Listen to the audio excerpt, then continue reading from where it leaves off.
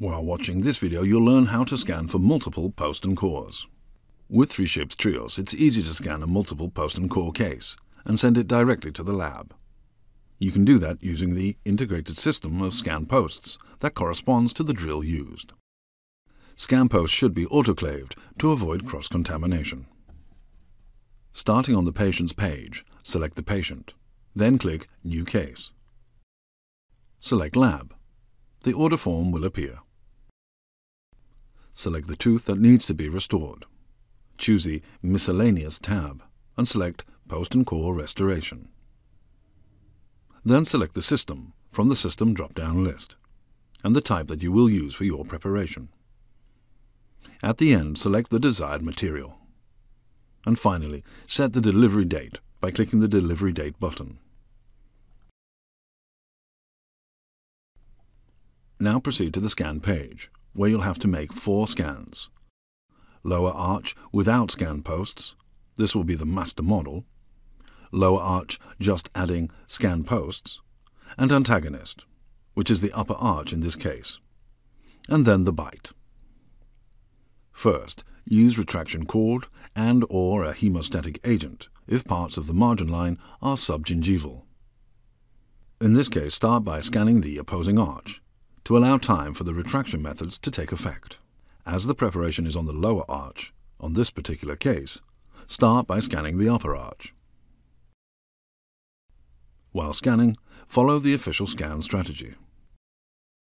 Now scan the lower arch without the scan posts. It's important to scan the same area as in the upper jaw for the best possible bite later on. Leave the retraction cord in place and scan the arch.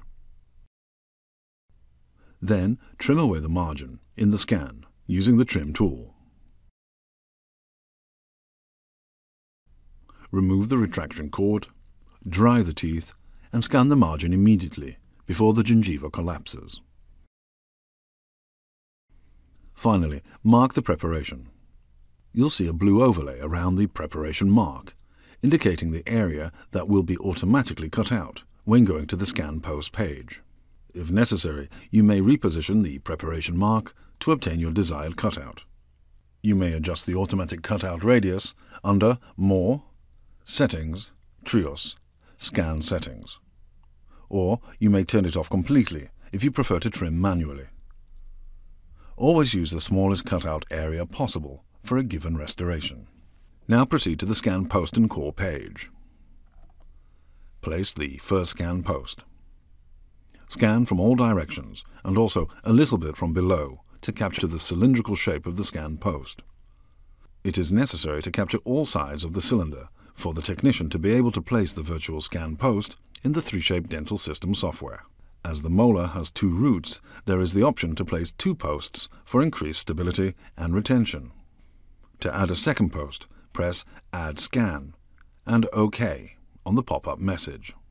Remove the first scan post and put it in the next scan post. Pay attention to the selected size on the order page. Now repeat the procedure as with the first scan post. Now remove the scan post and scan the bite. Switch to the Analyze page to confirm that there's enough space for the reconstruction between the upper and lower jaw. Set the margin line and optionally add some comments or shade measurements. Finally, switch to the Send page. You'll see a summary of the order.